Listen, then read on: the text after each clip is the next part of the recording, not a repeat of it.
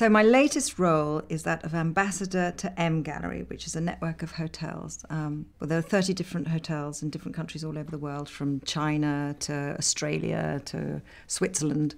I travel non-stop.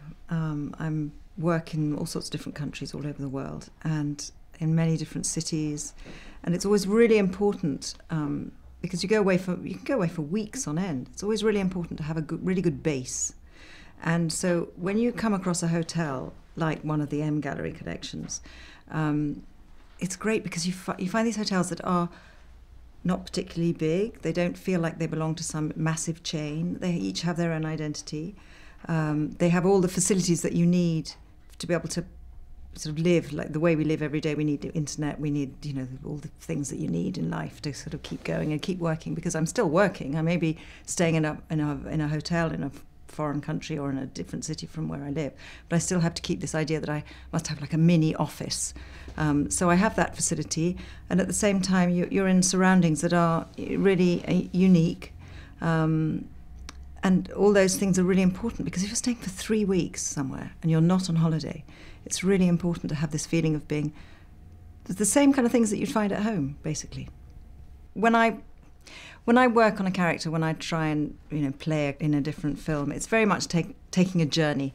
You explore all sorts of aspects of that character. And when you're travelling, especially when you're travelling the way I travel, you need to be able to find something original and personal and special in the place where you're staying, because you need to be inspired by your surroundings. If you're living in a really blank place for that long, it's not inspiring in the mornings. Have something special about them, because they all have a kind of history. They all have some backstory. The hotel we're in today is it's the first hotel in Europe to have the telephone. It's the first hotel in Europe to have its own hot water and bathrooms. And earlier this afternoon I saw this fantastic little catalogue from 1912, I think it was, which showed all the amenities and all the things that were terribly modern at the time, which now, of course, we take completely for granted.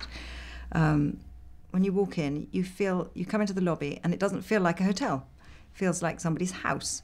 That's what I really like about this kind of atmosphere that we're in now, is that you feel that the soul of the place coming through, which is helpful for when you're going to have to go out that day and spend a lot of emotional energy. You need to recharge.